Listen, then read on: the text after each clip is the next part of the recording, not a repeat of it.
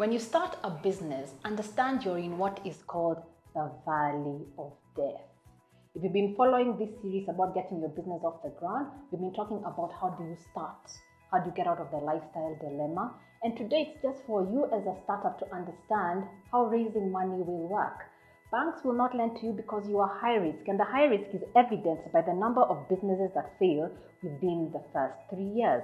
Banks are not in the business of losing money. They're not coming in as a partner or a shareholder, so they will not lend to you money because they don't know whether you're going to survive. Now, as a startup business, what are your sources of capital? We call them the 4 F's. First, you as a founder of the business, maybe your personal savings or your personal access to capital. Your family. I remember my mother gave me my first business loan because they like you and they want to believe in you. Your friends, and what we call fools. These are people who can afford to lose the money.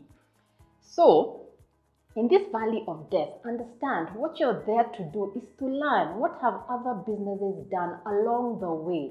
It doesn't happen overnight so that they can raise capital.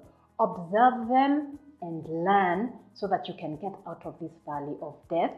Go with the process, understand your market, understand your clients. It does not come instantly. Money will not come instantly. Your job is to get out of the valley of death. Keep following and sharing as we continue discussing this.